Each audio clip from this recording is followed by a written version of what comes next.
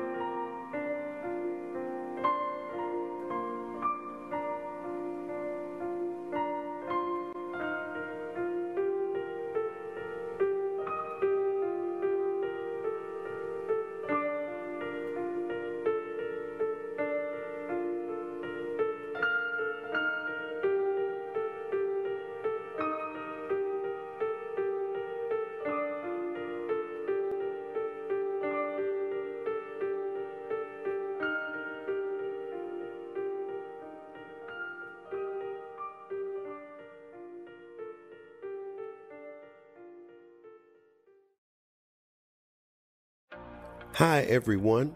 This is Pastor Sturdivant. Thank you for joining us for worship today. I don't know about you, but I was glad when they said unto me, "Let us go into the house of the Lord." Whether you're a first-time friend or a returning member, it's been a while since we've been in church together, so there are a few things that I want to make you aware of just before service begins. COVID-19 protocols will be in place during this in-person worship.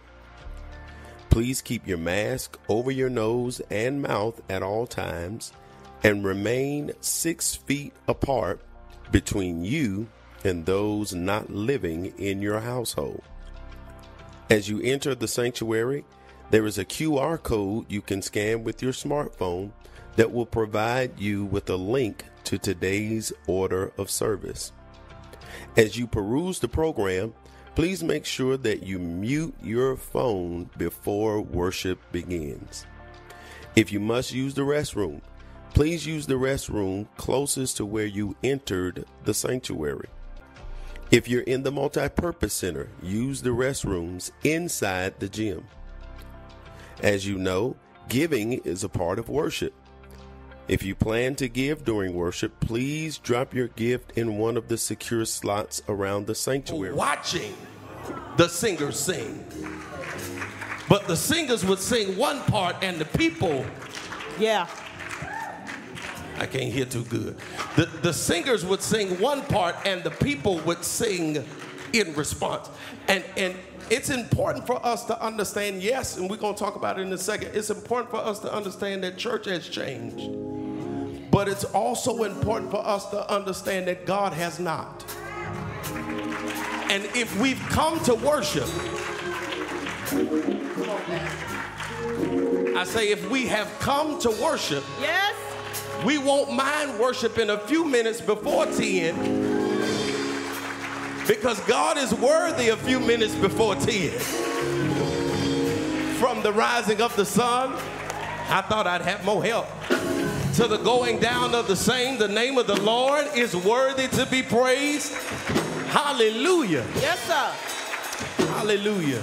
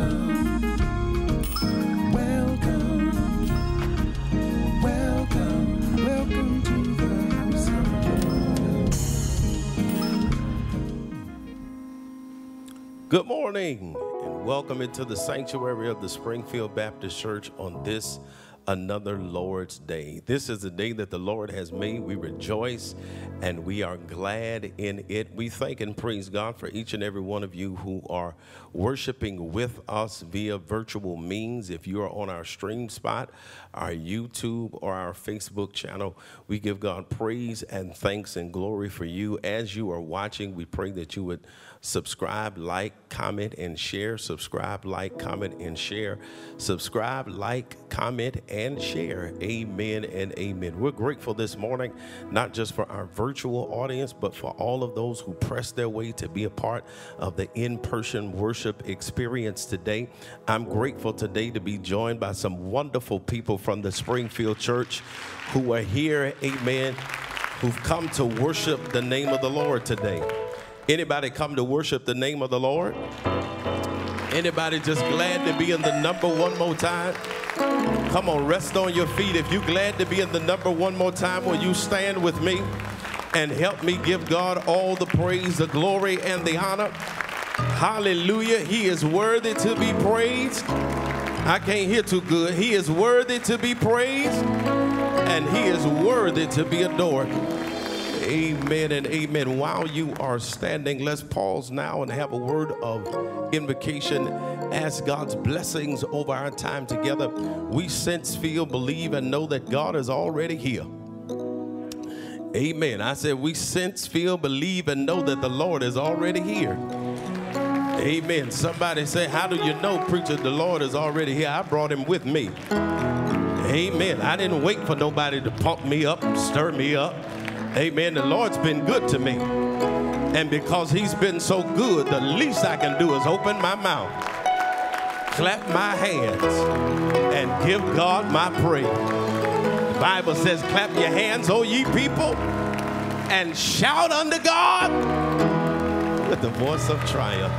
Y'all better leave me alone today. Amen. Let's pray. Father, in the name of Jesus, we thank you for the blessing of this day. We thank you that you're already here. We don't have to invoke or invite you, God. You're already here. We feel and sense your presence. And God, because we know that you are already here, we simply say, have your way. Do what you need to do to get the glory. God, throw your weight around. Move from heart to heart and breast to breast. God, I pray in the name of Jesus that we all experience your glory and your power today. And because of your glory and your power, we would be changed to be like what you called and assigned us to be. God, I pray in the name of Jesus, your anointing would saturate this place. I pray in the name of Jesus, your rebuke upon anything that's not like you. And pray, God, that simply you would move in our midst and give us, God, the discernment to know where you're moving so we can meet you there. We give you the praise and the glory for it. In Jesus' name we pray. Amen and amen. Put those blessed hands together. Give God the praise. Hallelujah. Hallelujah. Glory to God. Glory to God. Our responsive reading this morning is number 598. It is the Lord's Supper. How appropriate is that reading for us today as we celebrate the Lord's Supper on the first Sunday of September. Anybody excited to be here on the first Sunday of September? Amen. Glory to God. Glory to God. Number 598, the Lord's Supper. It is on your worship screens, and we will read it responsively. For I have received of the Lord that which also I delivered unto you, that the Lord Jesus, the same night in which he was betrayed, took bread.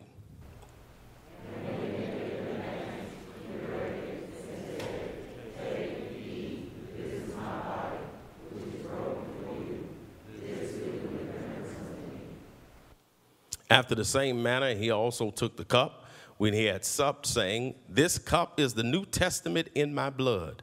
This do ye as oft as ye drink it in remembrance of me.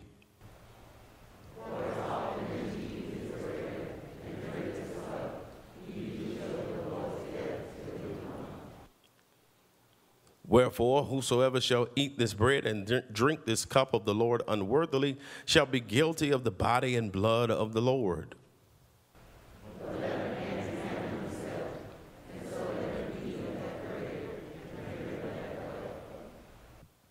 For he that eateth and drinketh unworthily eateth and drinketh damnation to himself, not discerning the Lord's body.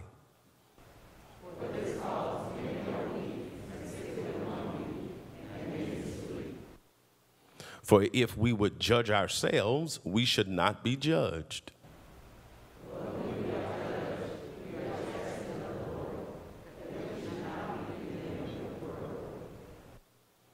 Wherefore, my brethren, when ye come together to eat, tarry one for another, all together.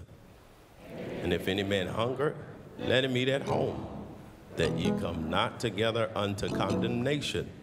And the rest will I set in order when I come. And the word of the Lord is blessed. Amen. We're excited this morning to be able to welcome and have, amen, the ministry of music, amen, by our praise team. They're going to bless our hearts in song. Receive them by saying amen.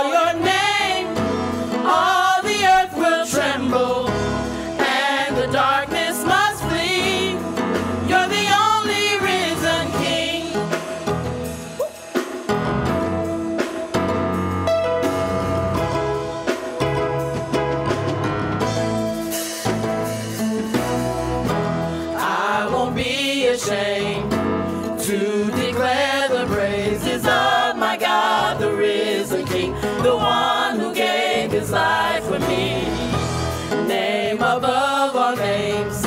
He came to break the chains. The God who set the captives free.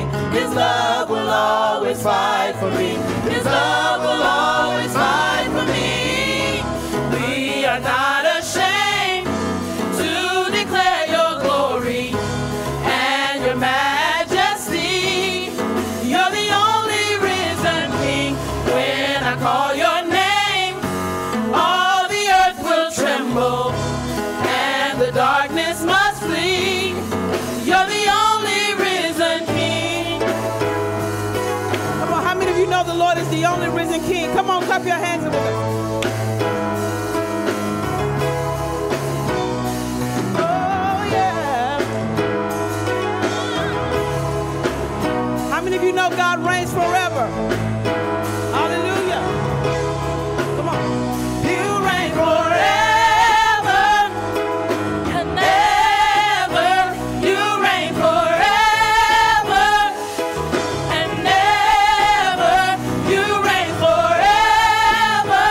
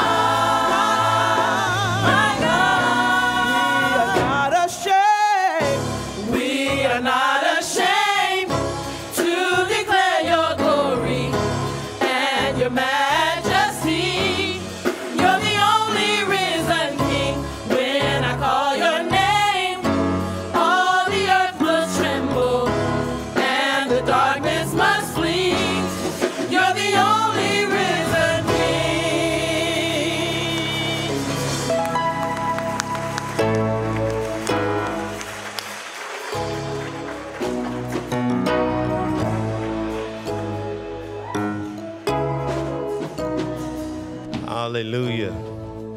Anybody know that the Lord reigns forever? Hallelujah. Glory to God. Glory to God. Thank you so much, praise team. You blessed our hearts. Amen and amen. We're excited this morning to be able to welcome any visitors who are visiting with us in the virtual space. If you're in the virtual space and you're a first-time friend or virtual visitor, amen, if you would put it in the chat where you're visiting from, I promise you some of the wonderful people from the Springfield Baptist Church will reach out to you and show you some virtual love at this time. Amen. We are grateful for all of our friends and visitors, amen, who continually support the Springfield Baptist Church. Amen. We give God thanks and praise for you, not only for them, but if we have any first-time friends in the sanctuary. If you're a first-time friend in the sanctuary, will you stand? Will you stand? Will you stand? First-time friend, first-time friend, first-time friend. Amen. God bless you. Thank you so much for being here. Amen. We know that many other places you could have gone, but we are excited that the Lord decided to send you our way. Amen. Normally we would pass the peace and show you a hug of love and all that good stuff. We can't do that because of COVID, so we just going to wave at you. Amen. We just going to wave at you. Amen. Amen. Let's give God praise for our first-time friends one more time. Amen and amen. At this time, we're preparing our hearts for the Springfield Spotlight. Watch and be blessed.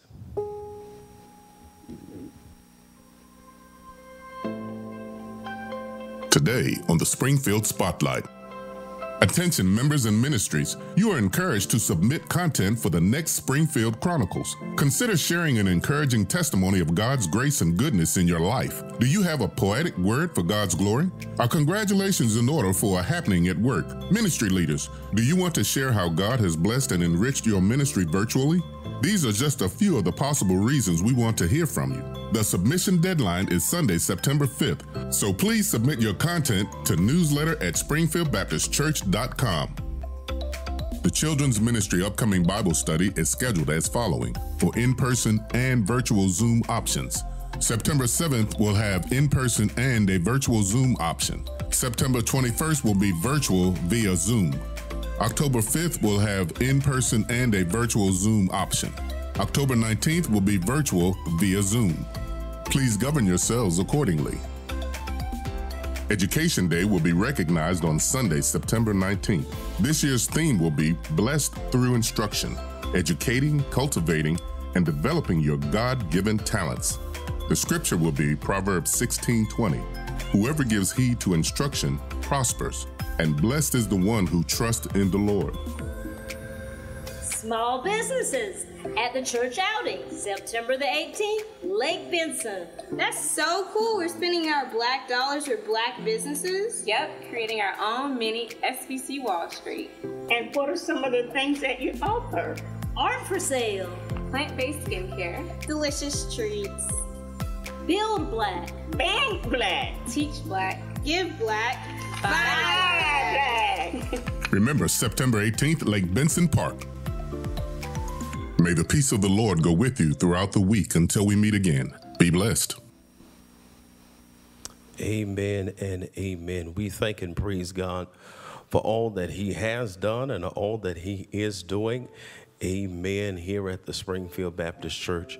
I also want to pause quickly before we move to our time of giving. I want to pause quickly to thank you for last week. Amen. Thank you for last week. Amen. For giving Pastor the opportunity to catch his breath. Amen. Amen. I appreciate those of you who pressed your way to be here. And didn't my friend, the Reverend Dr. Sherman Tribble, do a phenomenal job, amen, on last week. He is a preacher par excellence, and I give God all the praise, the glory, and the honor for him. So thank you, Springfield, for being spiritually mature enough to know that Pastor needs a Sabbath as well. Amen. Amen. And that might be the first one, but it won't be the last one. Amen lights and amen carpet. Amen. Amen. Glory to God. Glory to God. It is time to give, and we realize and recognize that it is in and through our giving that we are blessed. As you know by now, we're not able to pass the plate. We're not able, amen, to have you to get up and march, amen. But on your way into the sanctuary, if you are in person on the way into the sanctuary, there are secure slots that have been stationed around the campus here in the sanctuary and in the multi-purpose building, where you will be able to drop your gift off on your way into the sanctuary or out of the sanctuary. Amen. So we give God thanks and praise for all of those of you who are spiritually mature enough, amen, to continue to give even in the midst of a global pandemic. If you are here today, amen, if you're watching us today online, you know by now that there are 4 ways you can give here at the Springfield Baptist Church. There are 4 ways that you can give, and those 4 ways are on your screen right now. You can give online. You can text to give. Text the word give to 919-584-9070. You can mail your gift to the church here at 4309 Auburn Nightdale Road, or if you just want to drop it off, you can drop it in one of the secure slots around the sanctuary. Amen and amen. Let's pause now and pray a blessing over those who have given. Pray a blessing over those who intend to give. In Jesus' name, let's pray. Father, we just want to thank you. We thank you for the opportunity to give. God, we don't want to rush this moment. You've been good to us. You blessed us, God, to be able to be sustained and gainfully employed. And God, even those of us who may still be looking for jobs, God, you've kept food on the table and clothes on our back and a roof over our heads. And God, we've come now to give back to you a portion of that which you've given to us. The truth is, God, we already know we can't beat you giving. So God, we pray that you would accept these seeds in the name of Jesus. Your Bible says you give seed to the sower. So accept these seeds in the name of Jesus. And we pray, God, that they would be used for the upbuilding of your kingdom and the destruction of Satan's. God, we simply pray that you would be glorified. We thank you because we know that as we give, it makes us more like you. You loved us so much that you gave to us. Help us, God, to love you so much that we give right back. Bless the gift and the giver. God, even bless those who have a heart to give but not the means. And I pray in the name of Jesus that by the time we do this again, that God, you will have increased them to be able to participate in this part of worship. We give you the glory, the honor, and the praise for what you have doing and what you have done and are doing. Continue to bless and keep us. In Jesus' name we pray. Amen and amen. Thank you so much for your liberal giving. The Bible says God loves a cheerful giver. Amen. Amen and amen. Our praise team is coming back now to bless our hearts in the ministry of music. Let's receive them by saying amen.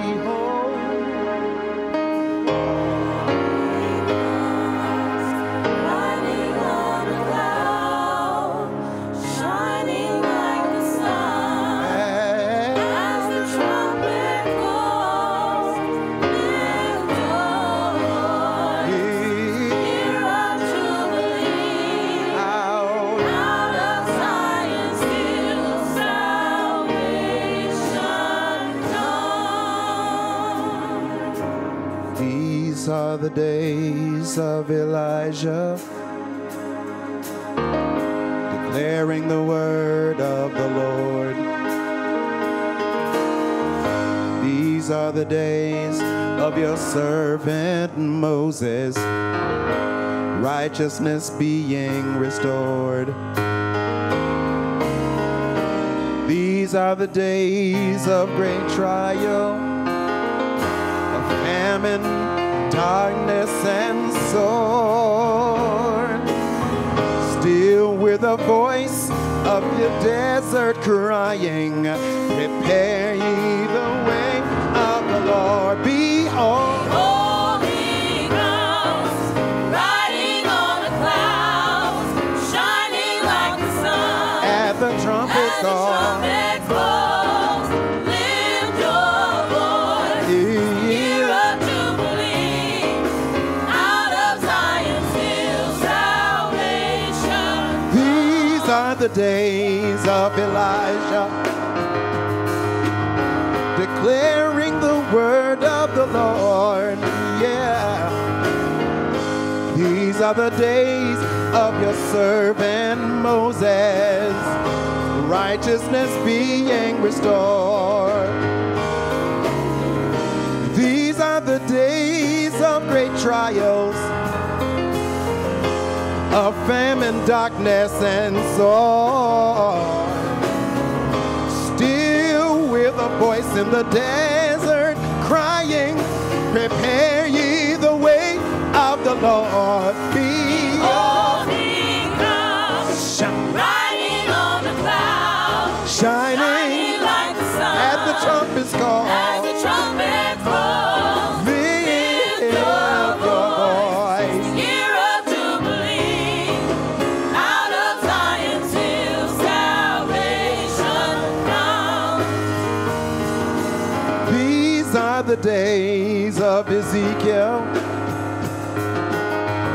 the dry bones becoming as flesh. These are the days of your servant David, rebuilding the temple of praise. These are the days of the harvest. Notice the fields are all white in your world. Yet we're the laborers in the vineyard, declaring the way of the Lord. Behold, he comes, Riding on the clouds, shining like the sun. at the trumpet's call. As the trumpet calls, lift your voice. It's the year Year of jubilee, out of Zion's hill salvation. behold he comes. Behold, he comes, riding on the clouds, shining like the sun. As the trumpet calls, lift your voice. The year Year of jubilee, out of Zion's hill salvation comes. behold he comes, Riding on the clouds, shining like the sun shining like the sun. at the trumpet's call. As the trumpet calls, Lift your voice in the year of jubilee, out of Zion's hill salvation comes. no God like Jehovah. There's no God like Jehovah. There's no God like Jehovah. There's no God like Jehovah. There's no God like Jehovah. There's no God like Jehovah. There's no God like Jehovah. There's no God like Jehovah. Sing. There's no God like Jehovah. No God. There's no God like Jehovah. No God. There's no God like Jehovah. No God. There's no God like Jehovah. No God. There's no God like Jehovah. No God. There's no God like Jehovah. No God. There's no God like Jehovah.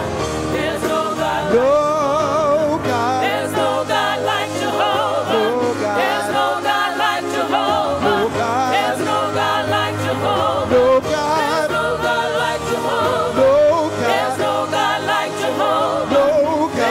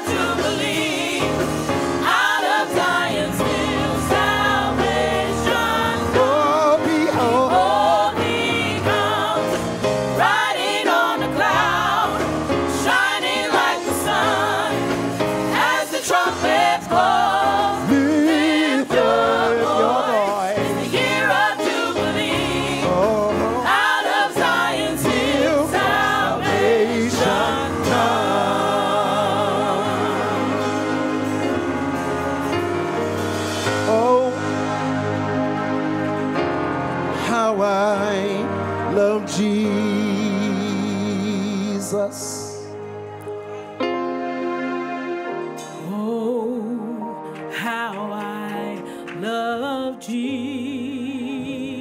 Jesus. Oh, how I love Jesus.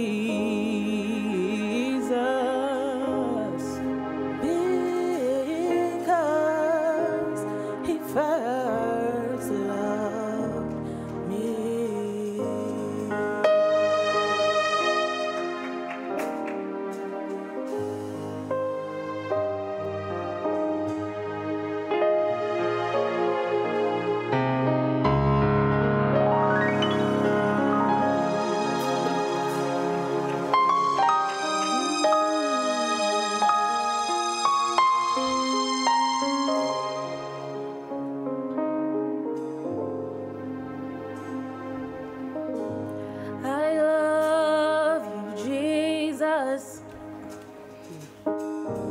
I worship and adore you. Just want to tell you, Lord, I love you more than anything.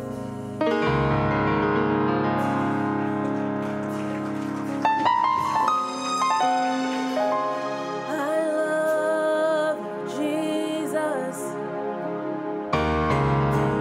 I worship and adore you.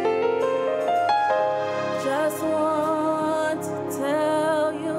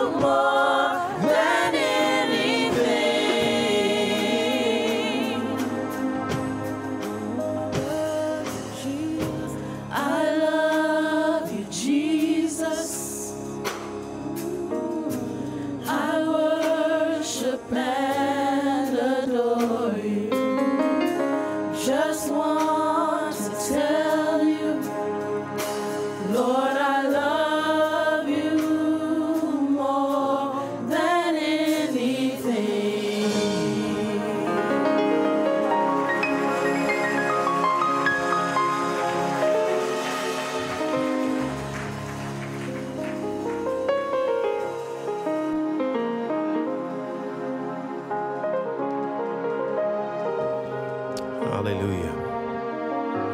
Glory to God. Is that anybody's testimony this morning? I can't hear too good. Love you more, anything. Ezra chapter 3. I love you, Jesus. I worship and adore you. Just want to tell you I love you more.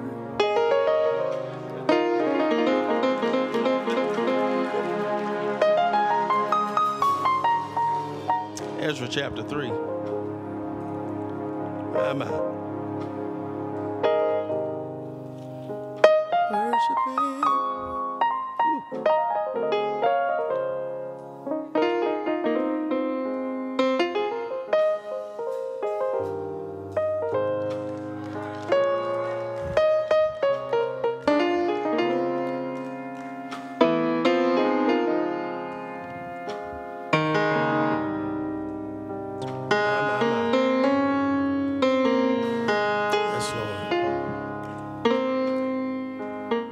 Thank you, Jesus. Love you more. I'm sorry, I'm trying to move on. And the reason why I'm getting stuck is because I'm remembering that I didn't love him first.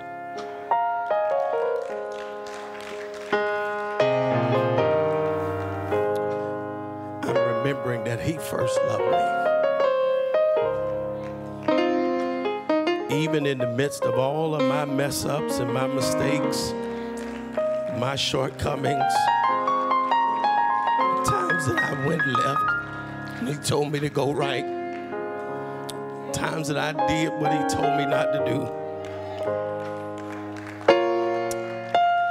Every time he kept extending grace and mercy to me when I didn't deserve it.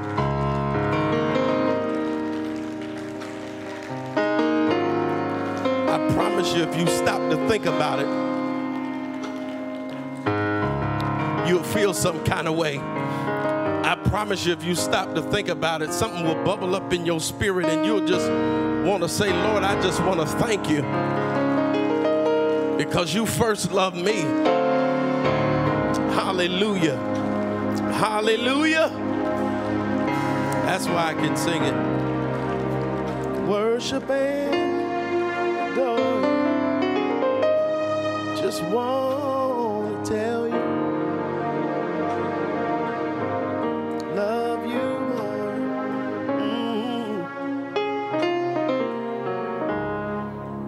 Ezra chapter 3. Will you stand with me if you have it? To continue in our series of sermons called Let's Have Church. And I hope this series of sermons has been blessing you. We've been trying to establish order and expectancy around what it is that the church is becoming. Amen and amen. Ezra chapter 3. And I want to begin reading with verse number 10. I would encourage you, when you get a chance, to read this entire chapter of Ezra chapter 3. I want to begin reading with verse number 10. And I will be reading today from the NIV. Ezra chapter 3. Verse number 10, there the Bible says, when the builders laid the foundation of the temple of the Lord, the priests in their vestments and with trumpets, and the Levites, the son of Asaph, with cymbals, took their places to praise the Lord as prescribed by David, king of Israel. Verse 11, with praise and thanksgiving they sang to the Lord, he is good. His love toward Israel endures forever. And all the people gave a great shout of praise to the Lord because the foundation of the house of the Lord was laid. Verse number 12. But many of the older priests and Levites and family heads who had seen the former temple wept aloud when they saw the foundation of this temple being laid, while many others shouted for joy. And no one could distinguish the sound of the shouts of joy from the sound of weeping, because the people made so much noise, and the sound was heard far away. Heads bowed, eyes closed, let's pray. Guide me, O thy great Jehovah. Pilgrim through this barren land, I am weak. Thou art mighty. Hold me with thy powerful hand. Bread of heaven, feed us until we want no more. In Jesus' name we pray. Amen and amen. Before you're seated, will you do me a favor? Look at a neighbor even through your mask and tell them, Pastor is going to preach about when church changes. You may be seated in the presence of the Lord. That's what we're going to talk about today, when church changes. This is a mature sermon for a mature people.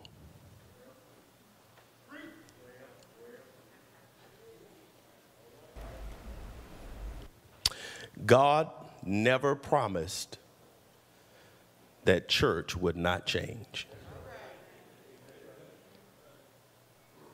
What he did promise is that the church would not lose.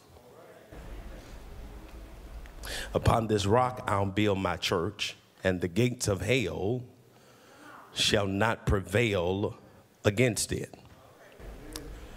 We, brothers and sisters, are connected to the only living institution and organism in the world that cannot be defeated. Every other thing you are connected to has at some point or another lost. If you're a sports fan, talk back to me if you can. I ain't gonna call no names right here. Your team has lost some games. If you are a fan of your company, no doubt your company has lost some revenue and some employees. If you're a fan of the stock market, no doubt you've lost some gains. If you're a fan of a particular TV show, no doubt that show has been canceled or characters have changed. The Church of God is the only living organism in all the world that has not, will not, cannot, and must not lose. But in spite of that, Jesus never promised that it wouldn't change. Let's take a history lesson, if you will, and look at some of the ways in which the church has changed. In Acts chapter 2, the Bible tells us that they began meeting daily in the temple courts. And when the people found out that they were preaching Jesus, they ultimately got kicked out of the temple courts. And after they couldn't go into the temple courts anymore, they started to go into the synagogues. And Acts chapter 19 is an example of the people of God going into the synagogues to be able to lift up Jesus. But as you know, when the Apostle Paul started going into the synagogues to preach Jesus, somebody would always kick him out for preaching that Jesus is the Son of God. And once they were no longer able to meet in the temple, and once they were no longer able to meet in the synagogue, they started meeting in people's houses. The book of Philemon tells us about a church that met in Onesimus's house. The book of James tells us, brothers and sisters, that they move from the temple to the synagogue. And then once they're kicked out of the synagogues, they have to meet in people's houses. And then the book of James tells us in chapter 1 that the church was scattered abroad to the point where the church had to go underground. These are just some first century examples of the ways that church has changed. But as African Americans, brothers and sisters, you know something about church changing. I can't hear too good. I said, you know something about church changing. That's a part of our history in the late 1790s when Richard Allen and Absalom Jones got fed up with how they were being treated at the St. George's Episcopal Church in Philadelphia. They saw church changing and decided that they would start their own church, the African Methodist Episcopal Church, which becomes the oldest black church in America. They realized that church changed. When our forefathers and foremothers who were slaves weren't welcome in certain churches, that didn't stop them from having church. They just changed the location. So they would steal away to the banks of the river. I wish I had a witness. And they would still give God praise down by the riverside because they understood that God never promised that church wouldn't change. He just promised that church wouldn't lose.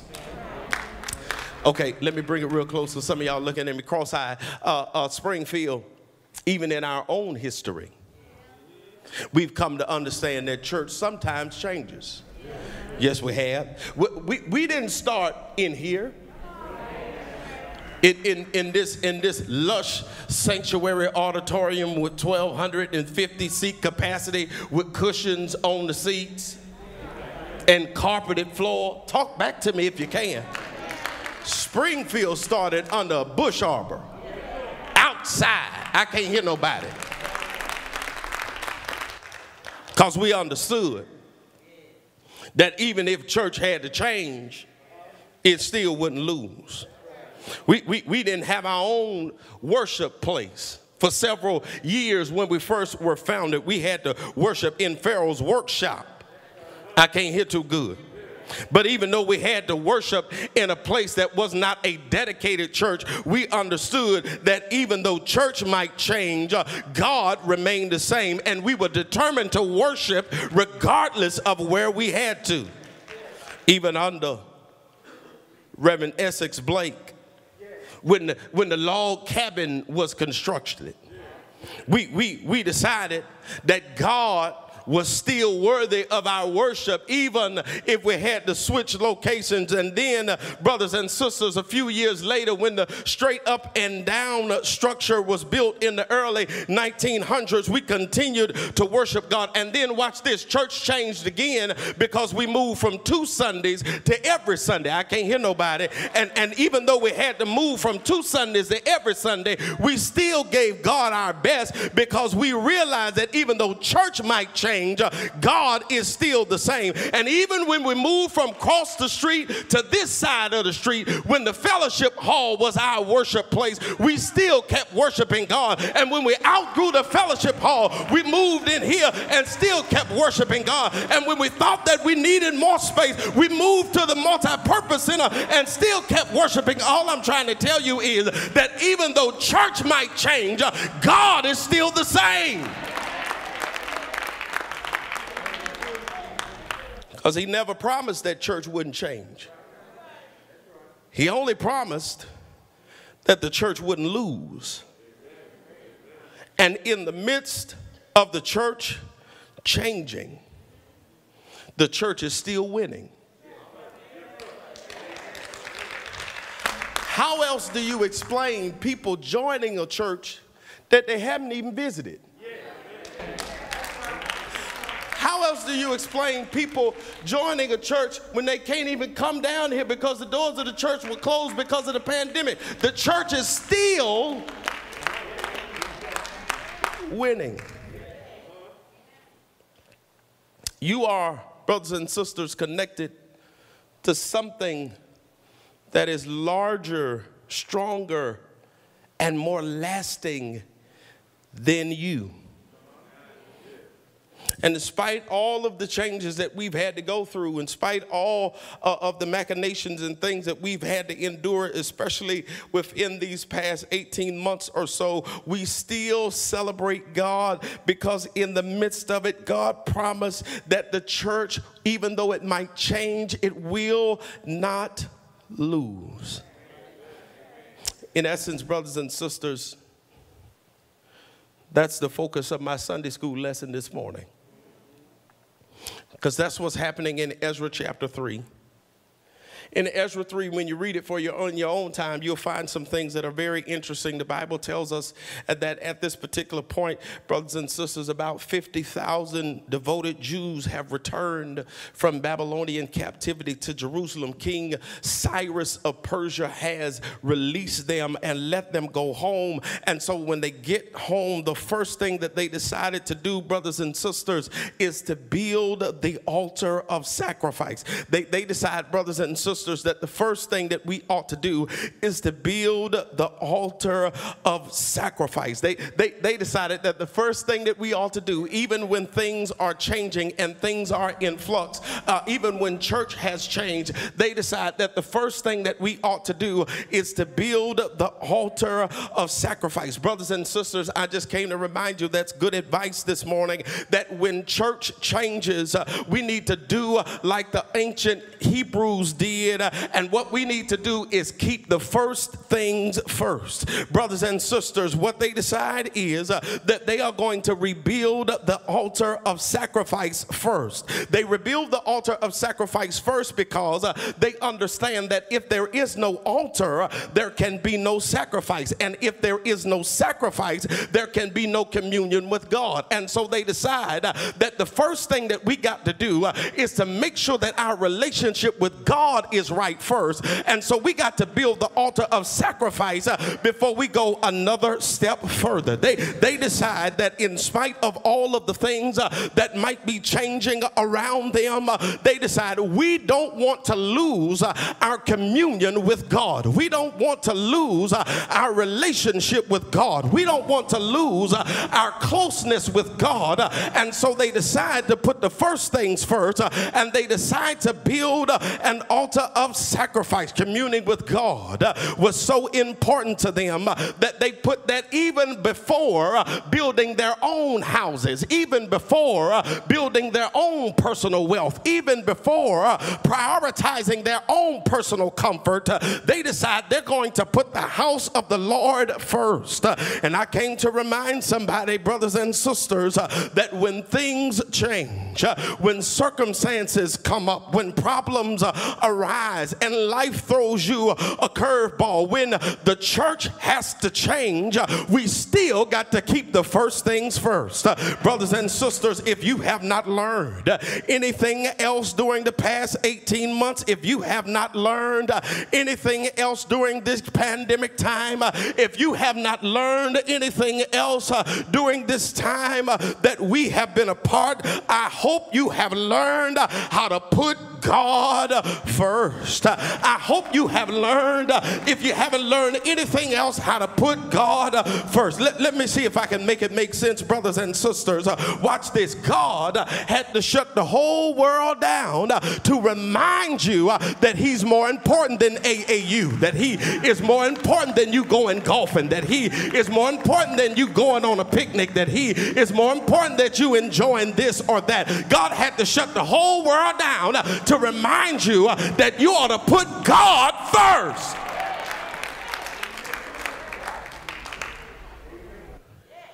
Wasn't nothing else we could do. Okay, y'all acting like y'all don't remember? You couldn't go to no restaurant, they wasn't open. Couldn't go to no movie theater, it was closed. Your sports teams told y'all, much as y'all love the sports teams, they told y'all, we'll see you when we see you. Ain't nobody talking back to me. And here's what's happened. Now that the restrictions have been eased, and now that people have a little bit more freedom of movement and can do sort of what they want to do, We've fallen right back into the same routine of giving God leftovers. We need to learn from the example of these ancient Jews to put God first. Can anybody identify with the words of Psalm 63 where the psalmist says, "O God, thou art my God, early will I seek thee. My soul thirsteth for thee, my flesh longeth for thee in a dry and thirsty land where no water is, to see thy power and thy glory, so as I have seen in thy sanctuary, because thy loving kindness is better than life. My lips shall praise thee. Thus will I bless the Lord while I live and lift my hands in thy name." Somebody here ought to be able to testify with the words of Psalm 63 that, God, I'm going to seek you first. I'm going to put you first because I realize that without you I am nothing, and that everything I need you have. I'm going to put you first. I'm going to put you first, Lord. I'm going to seek you while you might yet be found. I'm going to do those things that I need to do to prioritize my relationship with you. I'm going to cut the TV off and spend some time in prayer. I'm going to turn Facebook off and spend some time in your word. I'm going to turn YouTube off and get closer to you because I need to put first things first. Somebody knows that when you put God first, it pays off. I can't hear too good. I said somebody here knows when you put God first, it pays off. Okay, that's side sleep. So somebody here knows that when you put God first, it pays off. Okay, you don't believe me? I got Bible. I got Bible. I got Bible. I didn't say it. I didn't say it. I didn't say it, Sister Hogan. I didn't say it. Jesus said, "But seek ye first the kingdom of God and his righteousness, and all of these other things will be added unto you." The context of what Jesus is saying is that we spend so much time chasing after things, but we don't understand that if we chase after God, God will cause things to chase after us. And if we put God first, you will never be disappointed when you put God. When church changes, put first things first. But not only that, when church changes, brothers and sisters, secondly, remember the foundation. That's what's happening in the verses we read to you. They are laying a foundation. And that's why, brothers and sisters, church is important. That's why you need to press your way. I can't hear too good. That's why you need to press your way. That's the reason why you need to join us on Zoom and join us on YouTube and join us in the sanctuary, because church is a foundation. And it provides a foundation upon which we can build. Watch this. The text says that the people of God have returned to Jerusalem after the Babylonian captivity.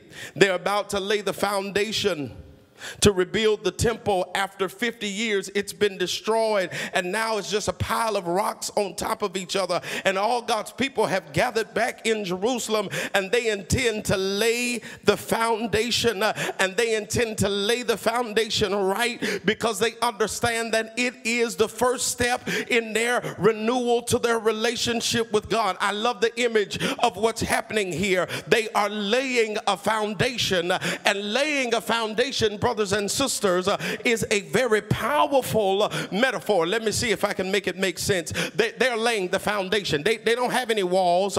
They don't have a roof. They don't have any decorations or any furniture. But that does not stop them from laying a foundation. You missed it. I'll back it up, rewind it, and say it again. They don't have any walls. They don't have a roof. They don't have any furniture. They don't have any decorations.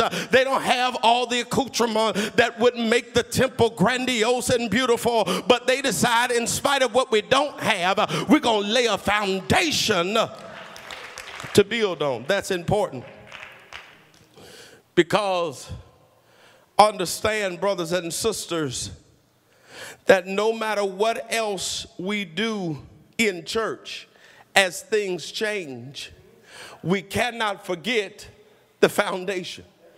I'm preaching better than y'all talking back to me.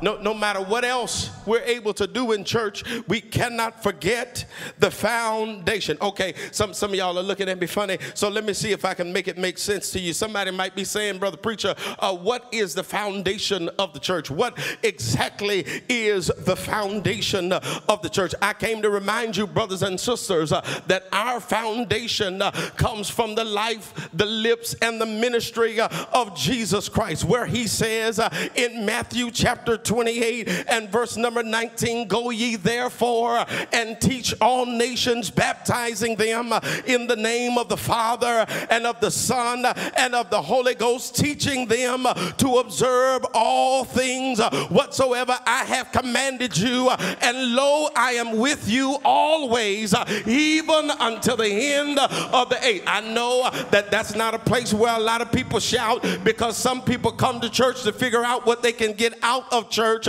but Jesus gives us the foundation of church by helping us to understand that our job is to spread this gospel, and it doesn't matter what else we do. If we ain't spreading this gospel, then our foundation ain't right. Everything else we do is nice, but it only is sustainable if the foundation is right. I'm preaching better than y'all talking back to me. The foundation of church is the gospel of Jesus Christ. The foundation of church is the birth, the life, the death, the resurrection, and the second coming of Jesus Christ. I thought I'd have at least 2.5 people happy right there. I know it's good to have family groups in church, but let's not forget the foundation. I know it's good to have programs in church, but let's not forget the foundation. I know it's good to have fellowship in church, but let's not forget the foundation. I know it's good for us to have all kind of ministries that try to meet the needs of people, but let's not forget the foundation. The foundation, brothers and sisters, is the most important thing. And the reason why Pastor is preaching about the foundation today is because you ought to be able to celebrate a God that, in spite of all of the other things that have gone on, if you are in a church where the foundation is sure, you can still praise God. And you might not be able to come and gather like you used to, but is the foundation sure? And you might not be able to sing in the choir, but is the foundation sure? And you might not be able to shake hands with your neighbor, but is the foundation sure? And you might not be able to come down here and do this, that, or the third, but is the foundation sure? If the foundation is sure, regardless of what else changes, if the foundation is sure, then you can build on that. Things might change, but is the foundation sure? Is the foundation, Lord have mercy, still intact? It's way too early for me to be this happy. Is the foundation still intact? I wondered myself, what was the foundation still intact? And then, brothers and sisters, after I did some digging, I realized, Lord have mercy, that the foundation was still intact. I did some digging, some excavating, some archaeological work, if you will, to try and figure out if the foundation was still intact. And when I started digging, you want to know what I found? I found that this is a church that is still preaching and teaching and witnessing that Jesus came down through 42 burning generations, that he was born of a virgin, that he was born in Bethlehem in a manger, wrapped in swaddling clothes and placed in a manger because there was no room for him in the inn. I found out as I kept digging that we are a church that still preaches that God went about through Jesus preaching and and teaching and healing the sick and raising the dead and pointing people back to God. And when I found that out, I felt good about the foundation. I kept on digging, and I found out that we are still a church that preaches and teaches that Jesus Christ was arrested on trumped up charges. And when I found that out, I felt good about the foundation. When I kept on digging, I found out that we are a church that still preaches that one Friday they marched him up the Via Dolorosa. They put a crown of thorns on his head and nailed him to an old rugged cross in a place called Calvary and a spot called Golgotha. And when I found that out, I felt pretty good about the foundation. But I kept on digging and found out that we're still a church that preaches he died. I wish I had a witness.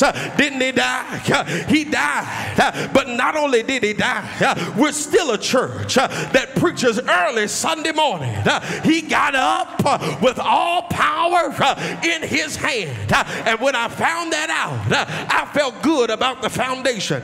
Is there anybody here who can testify and thank God that in the midst of all of the other stuff that changes, the gospel, the good news is still the same? Lord have mercy. So there is a fountain. I'm out here now, and it's filled with blood, and it's drawn from Emmanuel's veins, and sinners plunged beneath that flood, they lose all their guilt and stain. The dying thief rejoiced to see that fountain in his day, and there right, though foul as he, washed all my sins away. Can I just say what I'm saying? That we ought to still be glad that the blood still works.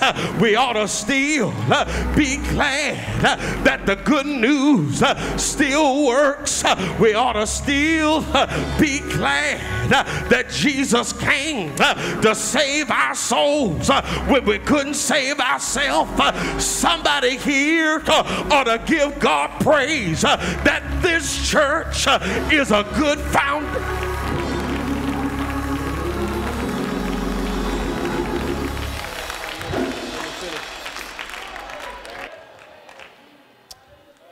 When everything else changes in church, hey Sean, we can still be glad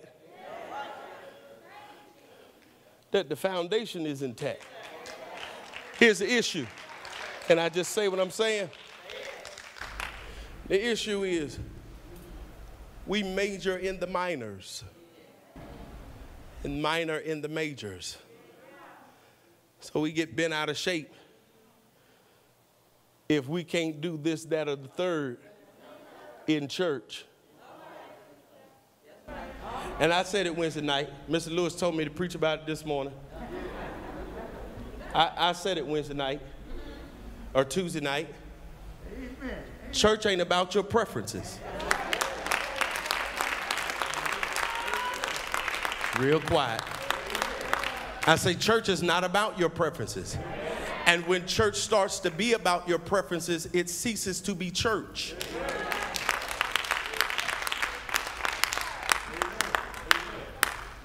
Instead of you complaining about whether or not you got your way, is the foundation.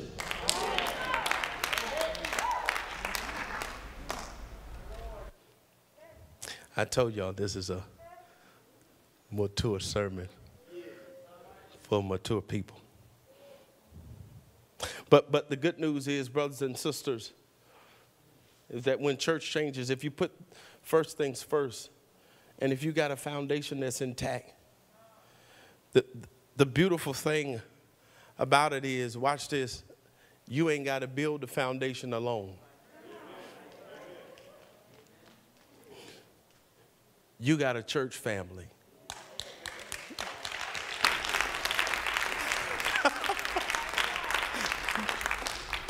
You ought to thank God that you still got a church family. Okay, let me help you. Verse number 8 of Ezra 3. gives us specifically who helps to lay the foundation. It tells us that Zerubbabel and Jeshua and the rest of the people, the priests and the Levites and all who return from captivity are a part of those who lay the foundation. In other words, watch this. The entire family of faith helped to lay the foundation. You missed it. Okay. The entire family of faith helped to lay the foundation. There was nobody involved who said, y'all get over there and do that. The entire family of faith helped to lay the foundation. Check the text. It wasn't Zerubbabel by himself. It wasn't Jeshua by himself. It wasn't the priests or the Levites by themselves. But the Bible says that all who returned helped to lay this foundation. And that's important, brothers and sisters. Is important because what the Bible tells us in verse number 3 is that the Samaritans, watch this, the Samaritans were in the hills watching to see what the people of God were doing. The Samaritans, the enemy of God's people, were in the hills watching to see what the family of God was going to do. And they were standing there watching, watch this, brothers and sisters, because they were waiting for the best time to invade, distract, and attack the people of God. The Samaritans were in the hills watching so that they could find the most inopportune time to come down and to attack the people of God. And it would have worked, but the text tells us that the whole company was working together. In other words, brothers and sisters, they had already decided that we're not out here by ourselves. Can I just say what I'm saying? They had decided, brothers and sisters, that I got your back and you get my back. And because I got your back and because you gonna have my back, we're not gonna let the enemy come in and wreak havoc on what it is that God is trying to do. And brothers and sisters, I wish more church people had the attitude that they had in Ezra chapter 3. I wish we would put aside competition. I wish we would put aside tattling. I wish we would put aside gossip. I wish we would put aside trying to outshine one another and just come to the point where you say, I got your back and you get my back. And because we got each other's back, we're not going to let the enemy come in and wreak havoc in what God is trying to do. And maybe the reason why you can't shout right there is because when you take personal inventory of your life, you ain't had nobody's back. But I need you to know, brothers and sisters, that the only way we can become who God has called us to be is for us to be unified and fight against the enemy. Can I just say what I'm saying? You ain't my enemy. The devil is. I don't hate you. I hate the devil. Is there anybody here who can make the testimony that I'm not fighting you, I'm fighting against the enemy?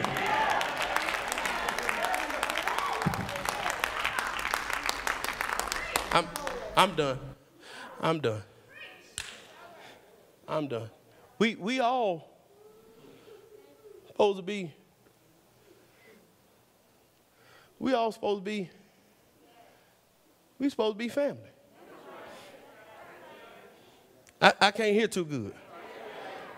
I said we all supposed to be. We all supposed to be family. Do you realize, I'm moving, but do you realize the level of attractiveness of the family of God to this society? Where most children come from broken homes and have never seen a pure example of how family should work. And then come in here and we arguing and yelling and acting foolish towards one another.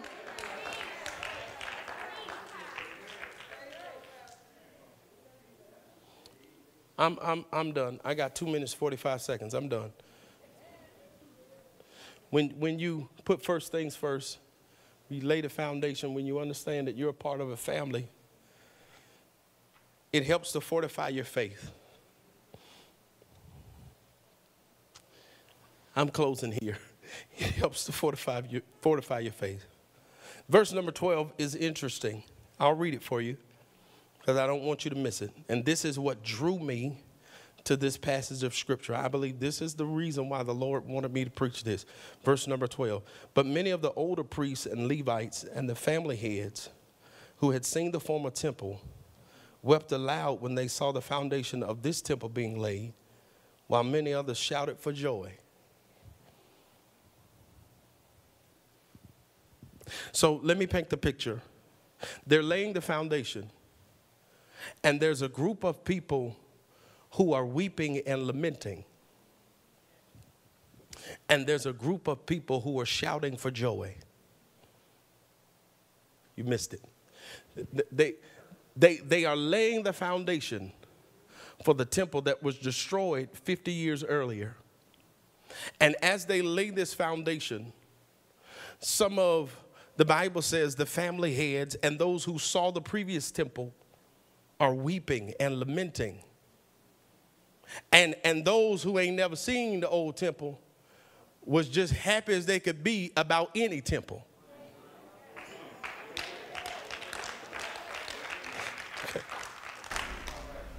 So they're upset because God flipped the script and didn't get their permission.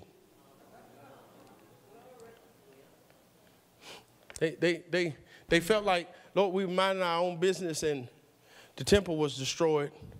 And now we got a temple that's not as nice and beautiful and glorious and grand as the old temple was. Here's my question. What do you do when God doesn't do what you expect him to do? You can cry, you can lament, you can be upset, or you can fortify your faith and praise God for what he is doing. Let me unpack it. I'm moving. Let me unpack it. I'm in overtime now. Let me unpack it. I'm moving. Because here's the truth. The truth is, the truth is, the only reason why the first temple was destroyed is because they weren't listening to God in the first place. So they are mad and upset because the temple was destroyed. But guess what? They had the opportunity for the temple not to be destroyed if they had repented and listened to God in the first place. So now they're crying over spilled milk, but they the ones that spilled the milk.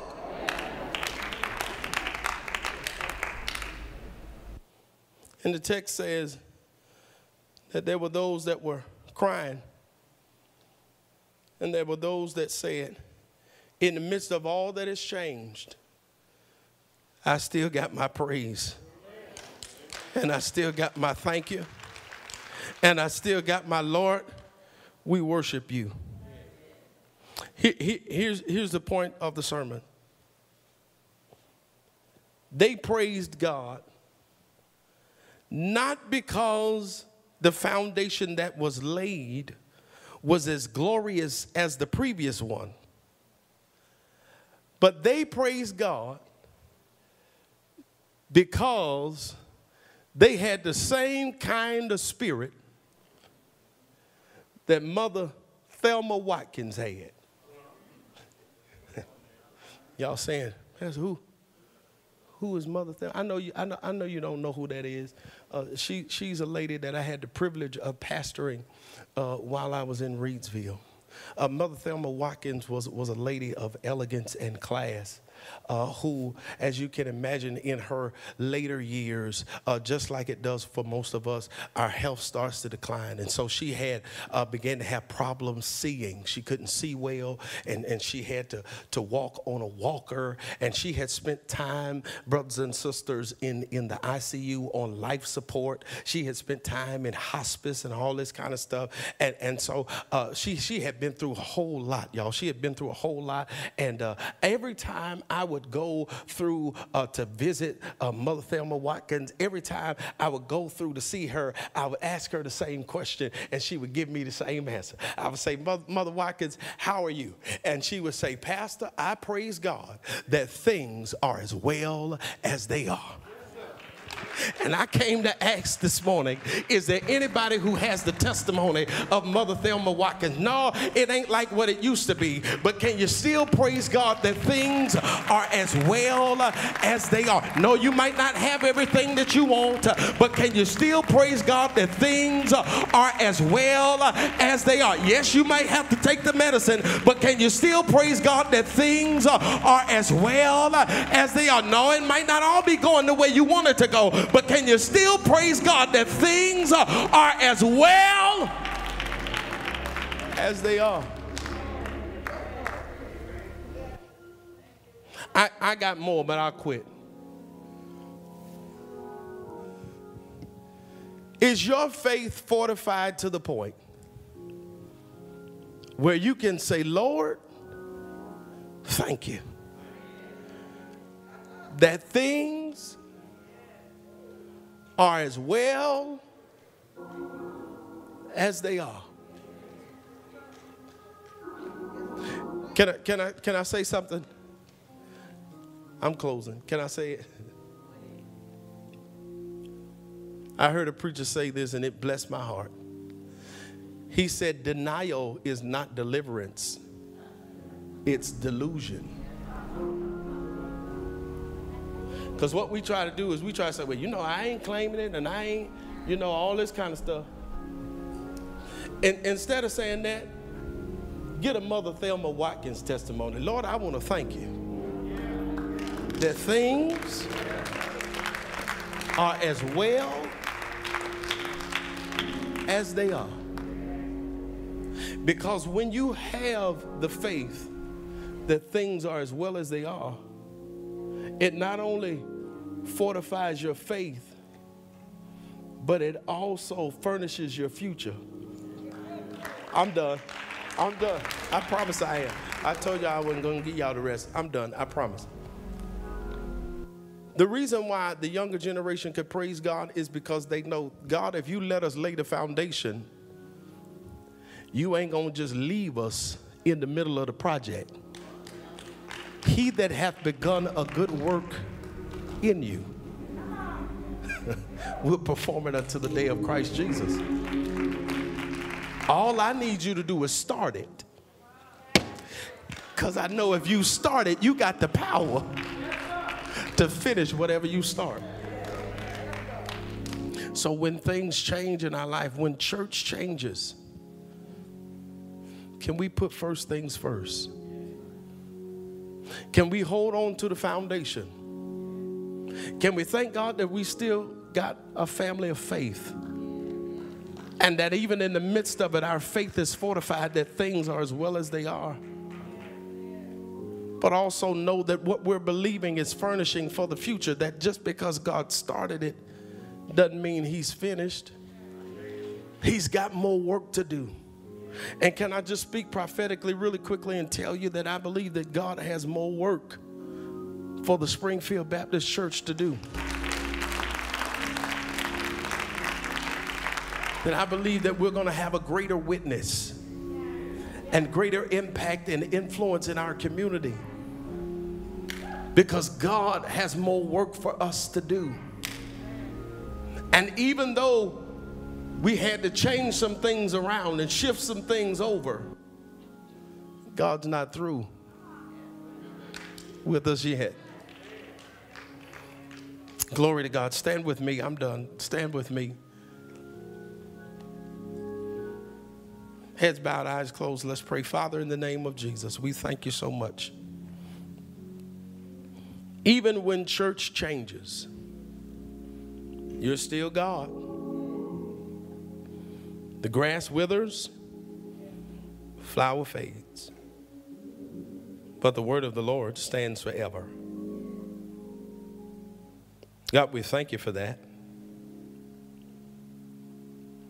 Thank you, God, that you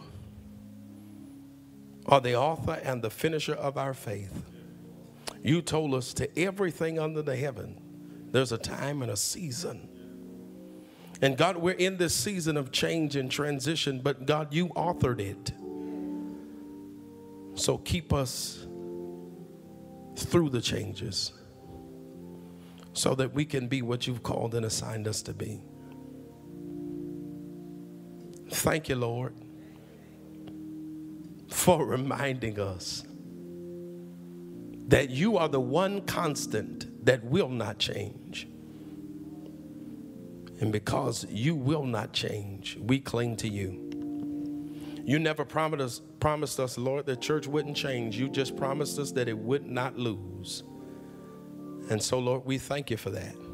We thank you that the gates of hell cannot prevail against your church. So, Lord, I don't know how you do what you do, but take these words, make them a seed, plant them into our hearts and our minds that we may grow from it.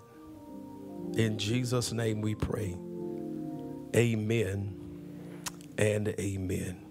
If you're here today without the Lord Jesus, what must I do to be saved? Believe on the Lord and you shall be saved. It's just that simple. We as church folks are the ones that complicate salvation. Biblical salvation is simple. Believe in your heart, confess with your mouth. If you have never accepted Jesus in your heart, you want to do it today, we offer Christ to you. If you're a backslider and you began to think that right is wrong and wrong is right, we offer Christ to you. Our altar workers are coming now. We offer Christ to you. If you're here and you say, Brother Preacher, I've been checking this church out, and I believe God wants to plant me in this area of the vineyard to be a tree of righteousness, we offer Christ to you. Glory to his name. Whether you're in the sanctuary or in the multi-purpose center, whether you are watching online, we offer Christ to you. I promise you that he is the one who can meet every need and make every way. I thought I'd have a witness there. I said, he is the one who can meet every need and make every way. And we offer him to you. Glory to God. Glory to God. Is there one? If you feel that the Lord moving on your heart to join this church, you feel the Lord moving on your heart to rededicate, you feel the Lord moving on your heart to give your heart to Jesus. If you are in our in-person audience, if you are an in-person worshiper, amen, will you raise your hand? You raise your hand. You raise your hand. If you're here or in the multi-purpose center, will you raise your hand and our altar workers will assist you? Amen. Glory to God. Glory to God. If you are online and you are feeling and sensing the presence of God right now, amen, to make one of those three decisions, glory to God, to make one of those three decisions, will you do me a favor? Will you bow your head, close your eyes, and repeat this prayer of repentance after me? If you've never accepted Jesus in your heart and you feel led to begin today a relationship with him, bow your head and close your eyes and repeat this prayer of repentance after me. Dear Lord, I confess that I am a sinner and I need you to save me. Come into my heart. Create in me a clean heart and renew a right spirit within me. I confess with my mouth the Lord Jesus, and I believe in my heart that God has raised him from the dead. Lord Jesus, thank you for being Savior of my soul. And now I need you to be Lord of my life. In Jesus' name, amen and amen. If you prayed that prayer for the very first time, if you are online and you prayed that prayer for the very first time, we want to hear about it. We want to know about it. And there are some ways that you can let us know, amen, on your screen right now. If you're watching via StreamSpot, you can fill out the point of contact, point of decision form. If you are watching via one of our social media platforms, you can direct message us, amen. Or if you just want that human interaction, you can call the number on your screen, and our prayer warriors are standing by to encourage and to strengthen you. Amen. Let us be the first, amen, to walk with you in your journey with the Lord Jesus. Amen and amen. Glory to God. Put those blessed hands together and give God the praise for all of those who we believe will come. Amen. Amen and amen. We're preparing now for a time of corporate prayer. Thank you so much, altar workers. We're preparing now for a time of corporate prayer. While you are standing, Deacon Dobbin is coming, and he's preparing to pray with and for us on this morning.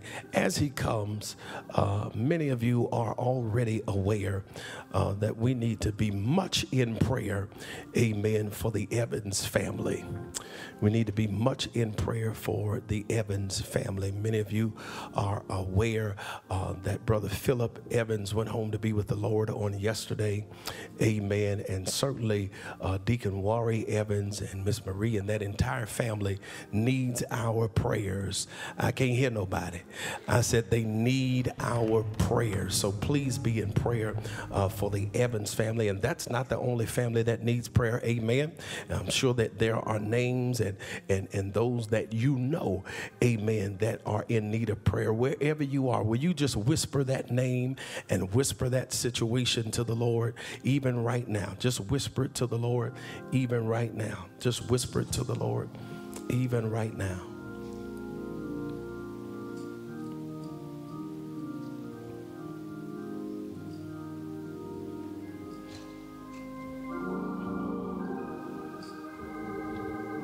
Yes, Lord. Somebody said, well, Pastor, nobody heard my request. Nobody heard my name. Nobody heard my situation. The Lord heard it. And the Bible says that his ear is not so heavy that he cannot hear, and his arm is not so short that he cannot save. We still serve the God who hears and answers prayer. I thought I'd have a witness there. I said, we still serve the God who hears and answers prayer. Pray with and for Deacon Dobbin as he comes to lead us to the throne of grace at this time. Let us pray. Our Father and our God, we come to you right now as humble as we know how, God. And we want to take this time to say, Lord, forgive me for anything that's not of you within me. Clean me up, Lord, as I give this prayer, because I don't want to get in the way of speaking to your people, God. Father, we thank you in advance for that. God, right now, in the name of Jesus, I come to you, Lord, asking you, God, to stand firm, God, with us, God, as we journey through this life, because, God, this life is filled with ups and downs. Every day is not going to be a Sunday, God, but Lord, you have declared in your word that you would never leave us and you would never forsake us. That, God, if we would just continue to trust in you, as the word of God says, trust in you with all our heart, lean not into our own understanding, and in all our ways acknowledge you, and you will direct our path. God, we just say this morning, God, thank you for being a God that would never leave us and would never forsake us. Because in this life, God, there are many trials that will come upon us, God. But you have said in your word that many are the afflictions of the righteous. But you've also said that you would deliver us from them all. So, God, we trust in you today. Even though our hearts are heavy, God, from the things of life and the trials that have come upon us, God, we still trust you. Because our strength is in you. Our reward is in you for faithfulness towards you. Because, God, you would have us to be faithful. Oh, God, help us to not lean to our own understanding. Help us to look to the hills for which cometh our help. Because, God, all of our help cometh from the Lord. And, Lord, you are our God. You have given us Jesus Christ, the Savior, the one who gave his life, God, that we might have right to the tree of life, that we would have the privilege to pray to you, God, and to make our petitions known. And today, God, we lay those petitions at your throne, God. And Lord, as we stand in our places, God, we're not able to come around the altar as we have in times past. That day will come. But God, right now, we stand right where we are. And we stand as though we're standing before your throne, with you sitting at the right hand of God. And God, we know that when you stand there, God, you are there for a purpose. And your purpose is to make our requests made known unto God. So we give it to God, Jesus, this morning, knowing that he's faithful and just to stand for us, God, and to say, Lord, bless them for what they have need of. If they need a financial blessing, bless them financially. If they need encouragement, God, encourage their hearts. And God, but whatever it is, we see him at your right hand, God, and we're willing to trust him and give all things over to him, because God, without him, we can do nothing, and we give all our trust to him. God, these are difficult days right now that we're going through, and we know even though we don't see it fully, you're doing a wonderful, marvelous work in us. The only thing that you require is that we walk by faith and not by sight, and not lean to our own understanding, but look to the hills for which all our help coming from. Everything that we have, everything that we do is because of you, and we thank you for the strength that you give, especially when we're weak and we don't know sometime what tomorrow is going to bring. But God, when we know that when we rise up from our beds of affliction, we give you the praise. When we come through our trials of death, Lord, we give you the praise. When we come through that job, God, that we've suffered through, and victory comes, God, and we don't no longer have to worry, we give you praise. God, we thank you for everything that we have, God. Continue to bless us, God. And Lord, I lift up those going through bereavement. God, give them the comfort. Give them the peace. Give them the strength to hold on to your own unchanging hand. Because if we hold on to your hand, we'll find peace. If we hold on to your hand, we'll find strength. If we hold on to your hand, God, we'll make it through. So God, until that time come, wrap your loving arms around them, God, and encourage their hearts, encourage their minds, and give them everything that they have need of, God. And they'll praise your name, because only you can get us through those times. God, we thank you for that, Lord. And God, I want to send a prayer down to New Orleans, God, down to the Gulf Coast, God. Those people who have made it through the flood, those who had to run for their lives, God, and now they turn back and everything that they have is gone. Let them look to you, God, and know, God, that you have not forsaken them, that, God, you're still right there. And as in times past, that's the thing that we can lean on, God. In times past, we forget sometimes what you've already done. And Lord knows if you've done it before, you'll do it again. And I thank you for what you're going to do for those people. I thank you what you're going to do for the ones up north in the New Jersey area and all around those areas, God, where that flood came through and it shook their lives, because it shook them to so they can look to you, God, and turn to you and know where their strength comes from. God, help them. Give them everything that they have need of. And God, we'll just be so careful to continue to praise your name. And another thing, God, let the house of God pray. God, let us be a praying house of God. Let us be a praying people. Let us pray for those who are going through. Let us pray for those who are struggling. Let us pray for those, God, who are hooked on drugs. Let us pray for those that are behind prison bars. Let us pray for those who are standing on the street corners, God, begging for food. Let us become a praying church. And when we pray, let our hearts be tender towards them, God, because except for the grace of God, it could be us. So, God, we thank you for all that you're doing in our lives. I thank you for this man of God that have been sent our way. I thank you for sending him away, God. And I thank you for him spending time with his wife, God. And Lord, we just know, God, that that's all a part of your plan. That because, God, if he don't get away, Lord, he can lose his strength. And God, we want him to go find that strength. We want him to stay strong. We want him to be built up. We want you to keep his wife strong. We want you to keep their love strong. God, I thank you for them getting away. And God, I thank you that we know how to act when he's gone. God, we just ask right now, God, as we begin to close this prayer, that you look in our hearts. And God, if it's anything in that is not of you, in the name of Jesus, help us to remove it, that we might serve you in spirit, in truth, in love, in kindness, and in one accord, because that's what you want for Springfield. You want us to be a church that's on one accord, on fire, in love, walking and marching towards you for the kingdom of God. And God, we're going to do it because, God, you're going to bring it to pass in us. Lord, we thank you for this day. We thank you for what's going to be, what you're going to do for us throughout this week. And God, we'll just be so ever careful, Lord, to give your name the praise the glory and the honor, because it's all about you. And it is in your Son, Jesus' name, we pray. Amen and amen.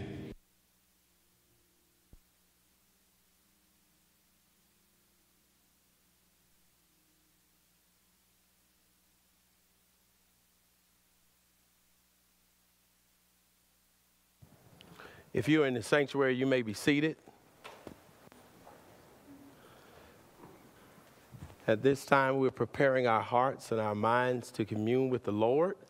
We trust that our deacons have served you as you have entered into the sanctuary or into the multi-purpose center. We trust that you have already received your communion packet. And as you search to find them now, we're going to prepare our hearts and our minds to be blessed by the ministry of music that would help us to get into a mindset of being able to remember the Lord.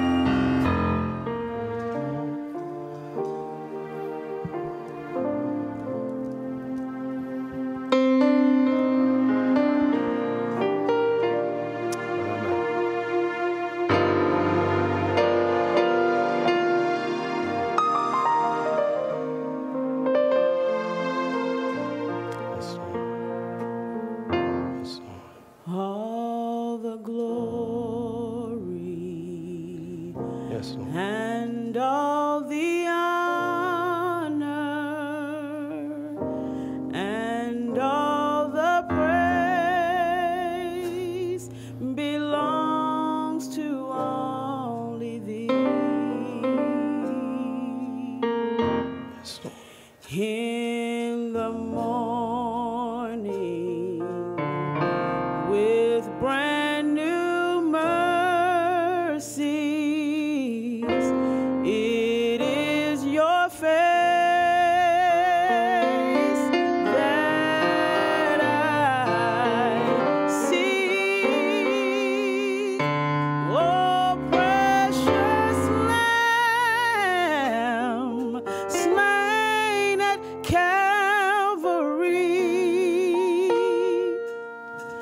I'll sing your praise throughout eternity and cast my crown at your feet so that you get all the glory. Take none for me, but all for thee. All the glory and all the honor and all the praise belongs to only thee. In the morning with brand new mercies, it is your face that I see. Oh, precious Lamb, slain at Calvary. I'll sing your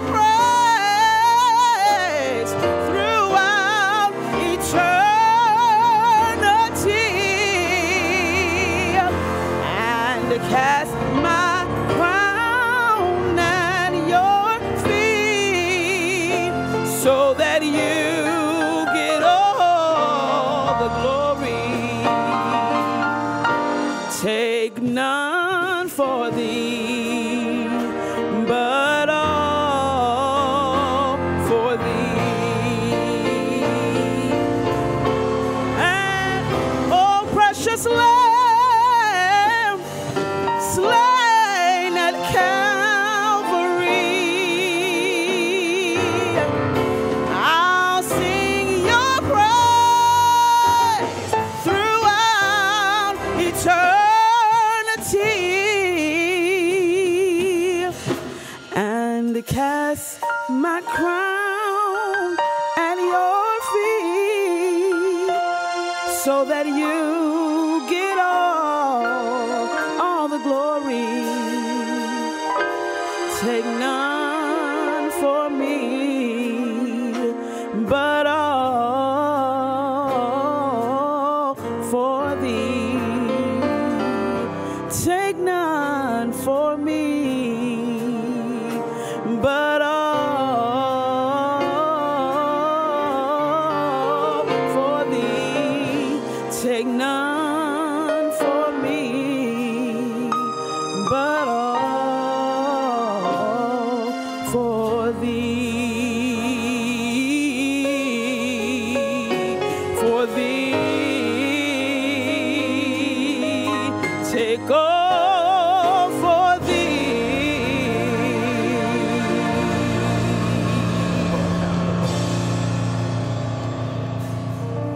Amen and amen. That just feels like a good place to give God praise right there. Will you help me praise God? Hallelujah. Hallelujah. At this time, our deacon chairman is coming, and he is going to bring the communion elements.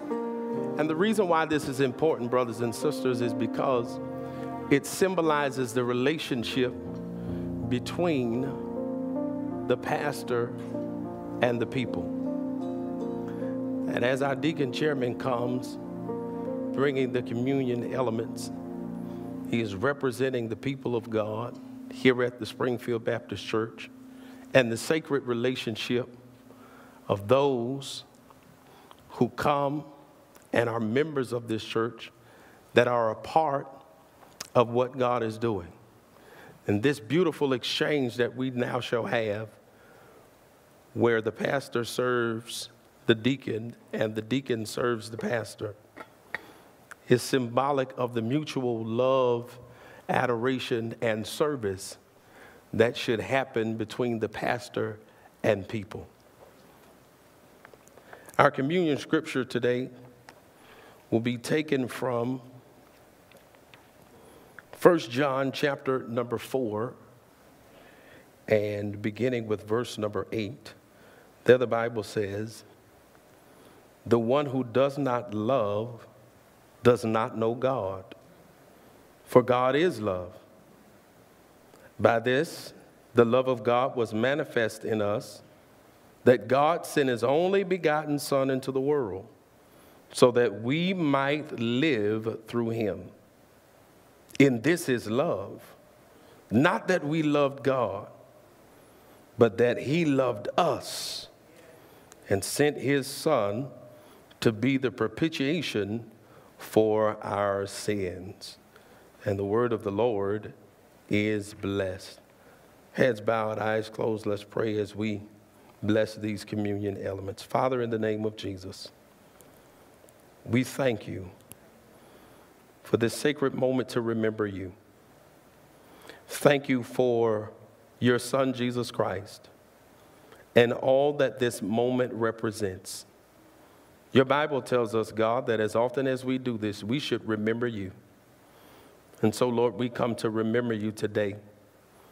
And as we remember you, we remember your broken body, which represents, God, the endurance that you have for your people.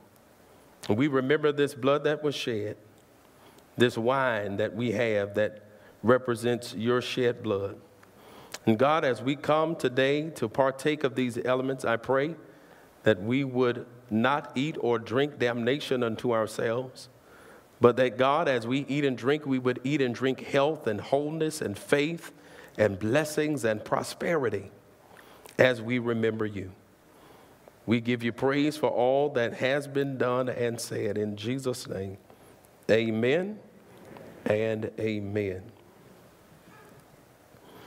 I'm going to ask at this time that any deacons who are in the sanctuary, if you would stand with us as we partake of communion together. Any deacons that are in the multi-purpose center, if you would stand with us as we partake of communion together. For I have received of the Lord that which also I have delivered unto you. The Lord Jesus, on the same night in which he was betrayed, took bread, and when he had given thanks, he said, "Take, eat. This is my body which is broken for you. This do in remembrance of me. You may eat."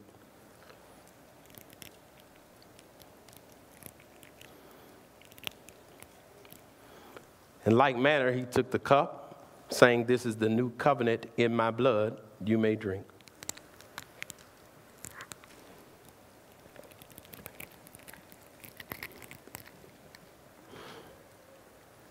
Lord, have mercy upon us. And the Bible says that they sang a hymn and went out into the Mount of Olives. Will you stand with me as we prepare to be dismissed?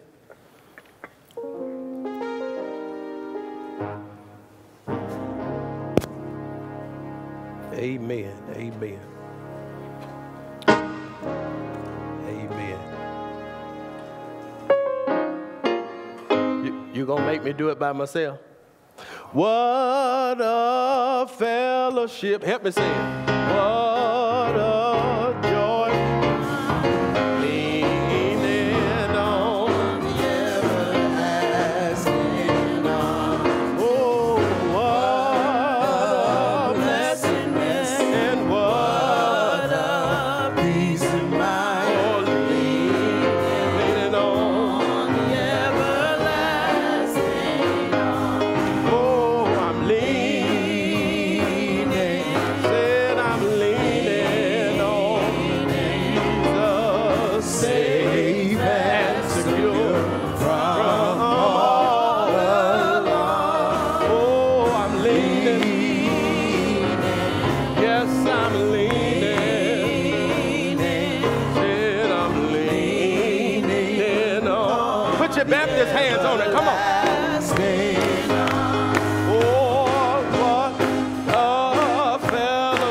Come on. What a joy. Leaning on the everlasting arm. What a blessedness. What a peace is mine. Oh, yes, on the everlasting arm. Leaning on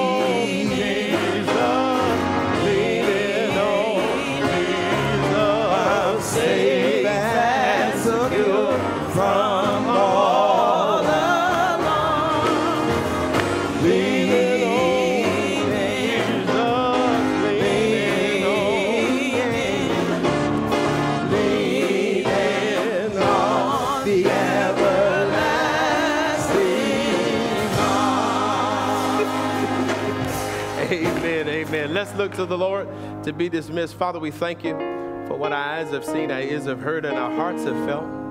Now, God, as we prepare to leave this place, but never your presence, go with us and stand by us until we all meet again. In Jesus' name we pray. Amen and amen. If you're watching online, as usual, keep the faith, stay safe, wear, wash, and wait. We absolutely love you. We'll see you soon.